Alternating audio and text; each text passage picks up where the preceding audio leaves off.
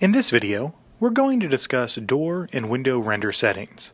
We will be using textures to improve the appearance of doors and windows, which requires Renderworks. Many users ask how to apply textures to different parts of doors and windows.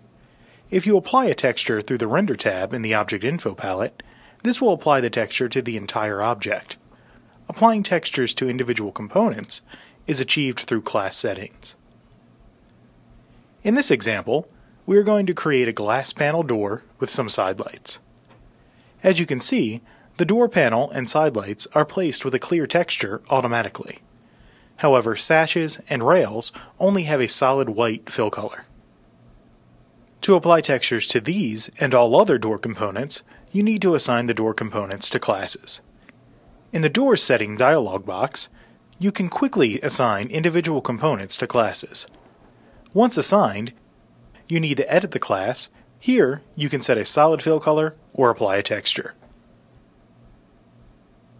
Note that if you choose a standard panel setup instead of a glass panel, the panel texture is no longer controlled by the glazing setting.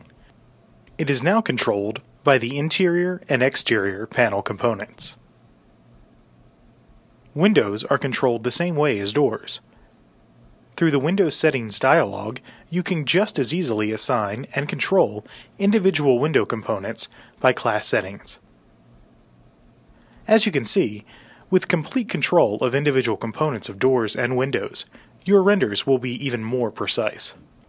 Thank you for joining us, and don't forget to visit kbase.vectorworks.net for more video tech tips and other technical info. Thank you, and have a great day.